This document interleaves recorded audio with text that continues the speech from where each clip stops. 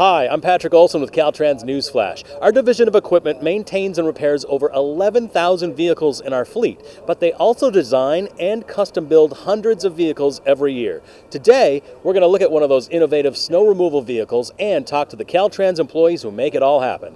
We build, we assemble, we weld, bolt together. We build it stronger than most of the stuff that you see out there, so it lasts a lot longer. We not only buy the trucks, we assemble them, but we use them throughout their life, and we take care of them and maintain them throughout their life. So we try to build in quality into our vehicles so that it's less maintenance for us in the long run. This truck is a dramatic departure from our last few trucks that we've built. First of all, we have the new Test Level 3 attenuator. It's intended to slow down cars should they run into the back of our vehicles and prevent serious injury to the driver that has hit our vehicles. And I noticed when that attenuator is folded up, our Be Work Zone alert messaging is on the back. Great job. We've also upgraded our retro-reflective orange striping. This snowplow is much bigger.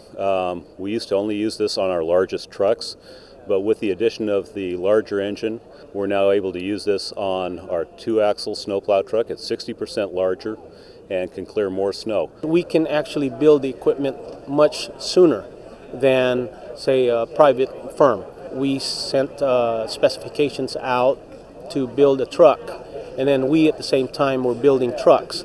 There was a significant time savings. I think it was something over 400 days for the private firm to build the truck. For us, it took us about 277 days. Well, hopefully you have a better understanding of how our division of equipment uses innovation to get the roads cleared more safely and efficiently while saving money. For Caltrans Newsflash, I'm Patrick Olson.